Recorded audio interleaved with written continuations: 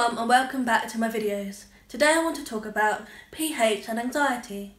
Now mental health is a big issue, but people need to realise that help is out there if they need it. At the beginning of this year, my mental health wasn't very strong.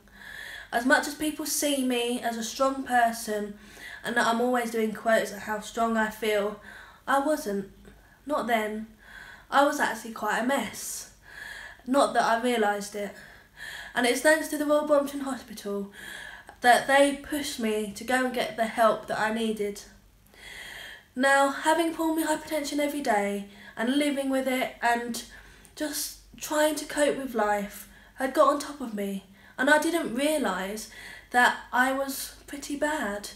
It's been 10 years since I was diagnosed, and even though I've got the lovely life of having my wonderful husband, my mum and my dog Izzy, things were still very difficult. Things had happened in our lives that were out of our control, and I basically couldn't cope.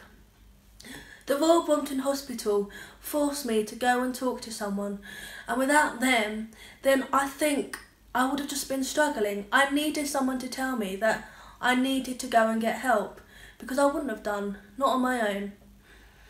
Luckily, the PHA UK and Anxiety UK are in partnership. They have a dedicated phone line that us PHs can ring, and you can become a member of Anxiety UK for free and receive a welcome pack. You fill in some forms about what kind of therapy you need, so please look it up.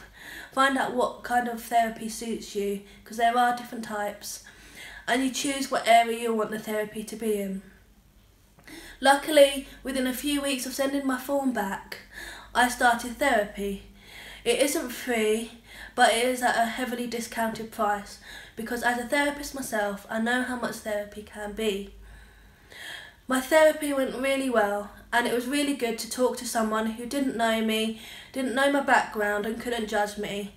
And I really enjoyed talking about how I felt and just letting out all my emotions. I had therapy for many weeks, and it helped me to accept my new life, trying to accept the things that I know I can't do in the future, and how to deal with it if things get bad again. And it's thanks to that therapy that I'm feeling a lot better at the end of this year, and I can go into a new year with a clearer head. Another good thing is an app called Headspace. Now, I don't use it as often as I did when I first got the app and started therapy, but when I wake up and I feel a bit rough, I need to clean my mind, then I use Headspace. It's an app where you just close your eyes, you think about things, listen to the sounds. It's not for everyone, but I find it really helpful, and it's there for you.